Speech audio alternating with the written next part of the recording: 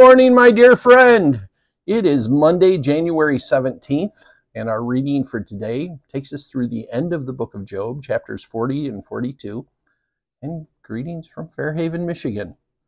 And we're still looking at that same verse, that same little phrase, blessed are the poor in spirit, for theirs is the kingdom of heaven, Matthew 5, verses 3 and 4, verse 4. Blessed are those who mourn, for they shall be comforted. Yesterday we talked about the importance of what we mourn about.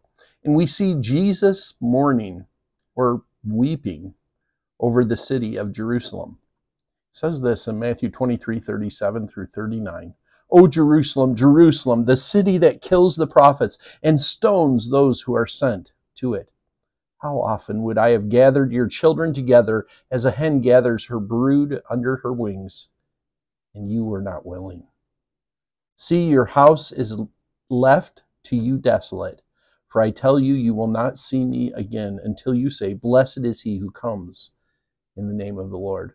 The Lord does have a time for us to mourn, a time to be concerned, to even weep before him because of sin, because of difficulty.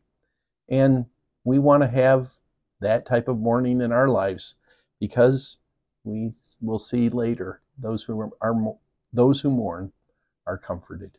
Let's pray. Heavenly Father, we come to you.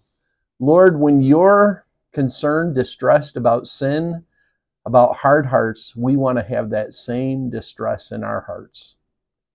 Lord, that we can be comforted only by you in your moving grace. In Jesus' name, amen.